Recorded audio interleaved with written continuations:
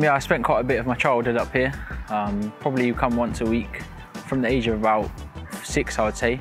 But yeah, I used to use the pitches quite a lot, and yeah, it was a good experience. They used to kick off on Sunday. I think it was around 3 o'clock. So we used to get here a bit early, maybe 1:30, and the goals would be set up and no one would be on the pitches.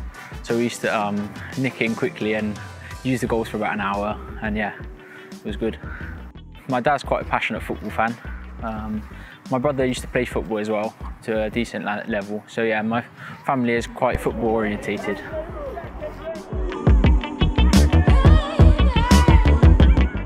It's been a long journey, but obviously I'm glad to where I've come from and where I'm going, hopefully. I've worked hard and I'm seeing the rewards now, but obviously there's still a while to go till I'm a successful Bristol City player. Towards the end of my academy experience, it was at SGS. We used to actually play back in the day at Clifton College as well. So yeah, we used to play at a lot of different places. It's been a good progression through the academy, obviously. But yeah, I'm just glad how the season's gone so far. And I would like to thank the manager for putting his trust in me and other youngsters here as well. But hopefully we can pick up the results on the pitch and get even better and climb the table. When I was ball boying, I had the pleasure to watch Joe Bryan, Bobby Reed, and even a bit older, likes of Aaron Wilbraham. So yeah, some good players in there.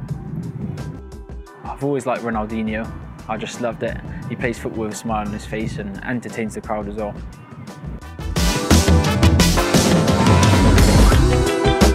There's always that dream when you're working and playing football on the cold days. But yeah, I think it was always a dream to play in the Premier League, to play for Bristol City. So hopefully that's something I can do in the future. So there's a few players who have been there since I started. The likes of Riley Towler, Tommy Conway, Nathaniel Williams. So yeah, it's good to have a group of guys who have come with you all the way. We've been on quite a few tours together as well, which has been good experience for all of us.